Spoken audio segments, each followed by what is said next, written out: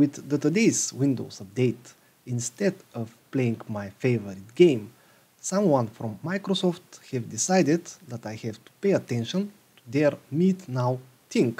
I don't know what this is, but I really have no time and it is bugging me. So here is how to remove it. Just click right mouse button over the taskbar here at the bottom. Well, it is at the bottom for me, but someone may have moved it on the sides. So right click, taskbar settings. Now scroll down until you find turn system icons on or off. Go there, go down, down, down, down. Here is meet now. I don't want to meet you. I want to play my games. So close it. There is no meet now. And now I can start Rights of War.